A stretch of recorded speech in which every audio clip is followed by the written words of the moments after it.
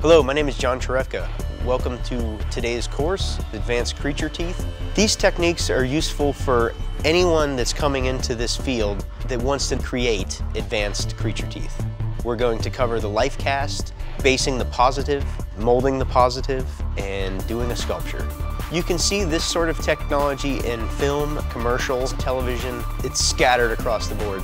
You can even do it, at a party and make some fake teeth or just some gags. So it's definitely very versatile, and it's one of the quickest ways to change a character. Today we have a whole lot to cover. I can't wait to show you how to do it.